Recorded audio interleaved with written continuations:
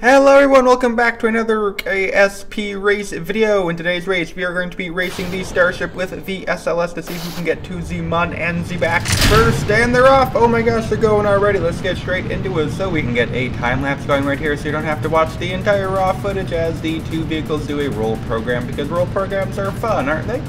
Both vehicles are also going to start pitching down range now. Now the two launch vehicles are going to be following slightly different launch profiles. The Starship is going to be following a slightly more standard profile, but the SLS is going very steep. This is going to be establishing itself into a 400 by 100 kilometer orbit, while Starship is going to be getting into a nice and low around 70 kilometer orbit. Both vehicles now throttling down as they pass through max Q, and they're both throttling up. Both vehicles basically just neck and neck as the SRVs are detached from the SLS, and Super Heavy is going to get ready to detach from Starship, and there it is cut off and staged away. We go ahead and get Super Heavy booster cam in the top right hand corner as the engines are fired up to do its boost back burn towards the KSP, and Starship is now going to be continuing on while it's firing 6 of its engines initially, and then going to be dropping down to just the 3 vacuum engines after the 3 sea level engines are gradually shut off one by one. SLS is continuing to chug along through around 50 kilometers as the grid fins have been deployed on the Super Heavy, and is going to be coming back down towards the KSP. Gonna go ahead and turn off the gimbal on the vacuum engines on Starship before I get yelled at in the comments, as the Super Heavy is going to get ready to start up its landing burn. SLS has taken a little bit of a lead over Starship as it has a little bit more thrust with that mammoth engine, as the Super Heavy, like I said, is getting ready to start up its engines and do its landing burn right about now. There it goes, engines on, coming in for a landing, and touchdown. Alright, Super Heavy is back, and SLS is just about at orbital velocity, is getting ready to cut off its mammoth engine, and there it goes, getting ready to stage away the core stage. And Starship is still actually quite a ways away, around 800 meters a second, still shy of orbit, as the core stage has been jettisoned from the SLS, and now it is just flying under the second stage, also known as the interim cryogenic propulsion stage, also known as stage 2 of a Delta IV Heavy, or something very similar to that. So, relay, starting up the engine, not relating, first ignition. Hey, I can do things. And there it is. Starship is just about to get into orbit, and then the two vehicles can get ready to begin their journey out to the Moon with SLS in a slight lead. If you are enjoying the video, we'd like to quickly do the plugs. We have a Discord, we have a comment section, we have a like button, we have a subscribe button, we have a notification bell. That's really all the things. We have a membership, we have a join button, all those fun things you can do if you want to. That's it for the plugs, so thanks everyone if you have done any of those things. That we have now relit the integrated cryogenic propulsion stage. I'll just call it the second stage for the SLS, and it's going to do its translunar injection as the Ratvax, or the Wolfhounds, can relight and begin its translunar injection for the Starship. As you may have noticed, the SLS only has an Orion module on top of it, so how on earth are we going to be landing onto the Mun? Well, have you heard of Artemis? Have you heard of Gateway? Because that'd be how. So I have a little bit of a Gateway station that I actually put in orbit just forever ago. It was my Artemis videos. Those are like some of the first videos I did in KSP. It was like almost 5 months ago now. Pretty crazy how long it's been. So yeah, we're gonna go and dock to the station, and the SLS, the Orion module, or the Orion command module, is going to dock to the SLS, and it is going to, or dock to the Gateway rather, SLS, wow, that was weird, and it's going to take down the National Team lander, because, you know, National Team has Blue Origin contributing, and Blue Origin, SpaceX, Jeff who, what? And to keep things fair, Starship is also going to have to do a docking. It is going to have to be docking to a lunar Starship, which is in a low lunar orbit. One advantage that Starship has, it is going to a much easier orbit. The lunar Starship is positioned in an equatorial orbit. However, the Gateway Station is located in a very polar orbit. It has some really complicated name. I knew at one point, but I've forgotten. Near rectilinear halo orbit, or non-rectilinear halo orbit, one of the two. But either way, the vehicles are now very close to each other in terms of their progress. Looks like Starship is in a little bit of an advantage because it is a little bit easier of a docking to do, as the lunar Starship can become into view. Now, my Starship does not have a docking port, so our Kerbal is going to have to kind of do a little bit of an EVA flight over to the lunar Starship, as the SLS is just going to finalize its docking procedure as the top fin, wow, the top cargo bay opens up, and then the Kerbal can really awkwardly get out and fly over. This, like I said in the video last time I included this video, this Starship lander.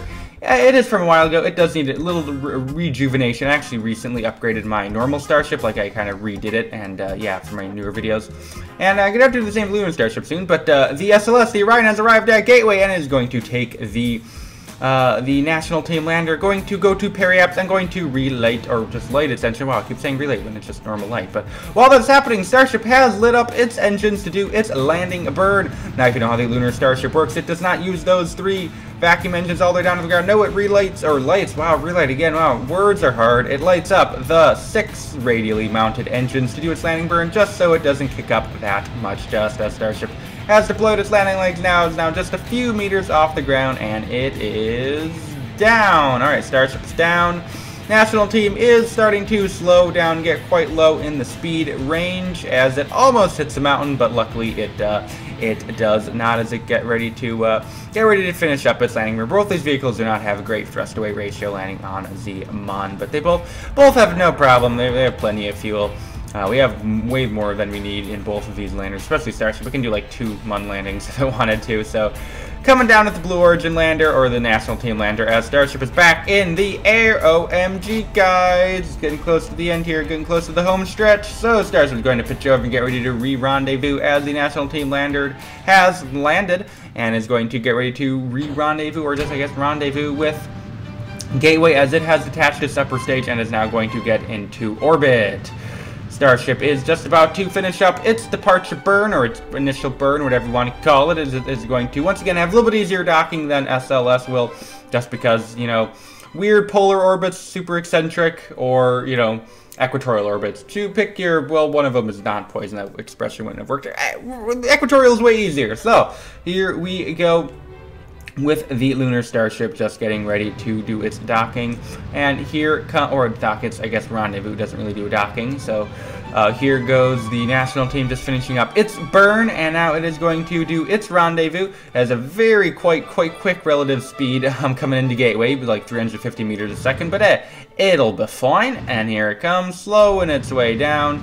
And now the Starship is going to get ready to depart the area and head back to Kerbin. So it looks like Starship a little bit of an advantage, but Starship, if you remember, has to do a big old belly flop, super kind of complicated re-entry thing. It actually takes Starship 2 passes to get around just to avoid overheating, which is definitely going to give the Orion capsule a little bit of a leeway here to catch up, because all it has to do is parachute down, and you can do things where you like pop the parachute super late, which, spoiler alert, we do. So here is the National Team upper stage arriving at the Gateway with the Orion module right there, just as they left it, coming in for the docking, and good dock. And here comes Starship, gonna spend a little bit of its fuel, and now it is going to get its fins activated and is going to come in for a re-entry, a final pass, as the Orion module, or the SLS, or whatever we're calling it, is doing its re-entry. And here's a pro tip with KSP. You know we're coming in at a really good angle when you see that. When you see the circle, the orbit line, when it's not actually a circle or an oval, it is just a straight line. That's how you know you're doing it right. That's for all the noobs out there, if you're wondering. Make sure it's a straight line. So just before everything melts, we have to detach the command module, or the command pod, as the Starship is now below 10 kilometers, as SLS is barreling through those descriptive words as it comes through the atmosphere. I'm going to drop them both down to 1 times speed in just one moment. Right now, there it is, as the Starship is belly flopping now through 2 kilometers, getting ready to relight its engines, and there it goes. Engines are relit, starting to pitch up, and the command pod is getting ready to deploy its parachute through around 1 kilometer. There goes the chute.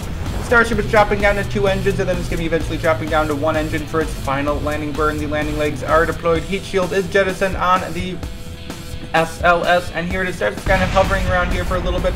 It's trying to cancel out its last little bit of horizontal speed as that last engine is ditched, or not ditched, but turned off. And here it comes, coming in for a landing. Who's gonna win? Starship! Hey, GG. Starship's been in 3 of these. This is their 3rd appearance in a race video, and it is one of them. So, good job, Starship. Just pulled it off, and would like big thanks to all of the members, which I'm gonna throw on screen right now. They're all the members, so thank you to all you guys. And quick disclaimer, like I say whenever I do these race videos, I have to probably start doing them every video, or every disclaimer. Point is, these are like entertainment. They're not actually supposed to be like a realistic, fair comparison of the actual craft. It's just like a fun thing I do, and they are fairly fair, you know what I'm trying to say. Like, I don't like speed up the footage for one of them like vastly more. I try to keep it as close as possible to the real events, and it's going off of the time it took me to fly the mission, not the game clock, because more fun that way. These are really just fun little entertaining videos, so you know, don't take anything too seriously if you are inclined to do that. So thank you for watching. We'll see you next time. Please rate or comment to the video. Once again, thank you for watching. We'll see you next time, and bye.